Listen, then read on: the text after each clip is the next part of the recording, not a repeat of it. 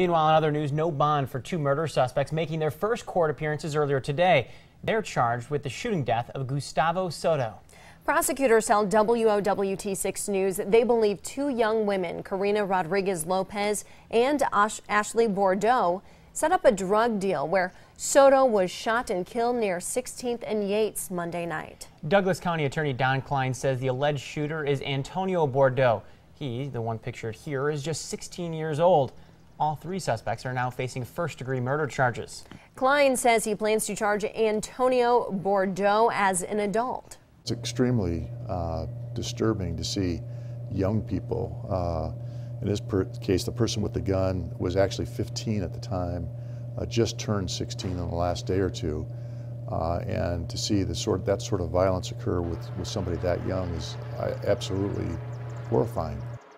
Now, police are still looking for Ashley Bordeaux. Both she and Rodriguez-Lopez are also facing murder charges as accomplices for their part in setting up the robbery of Soto.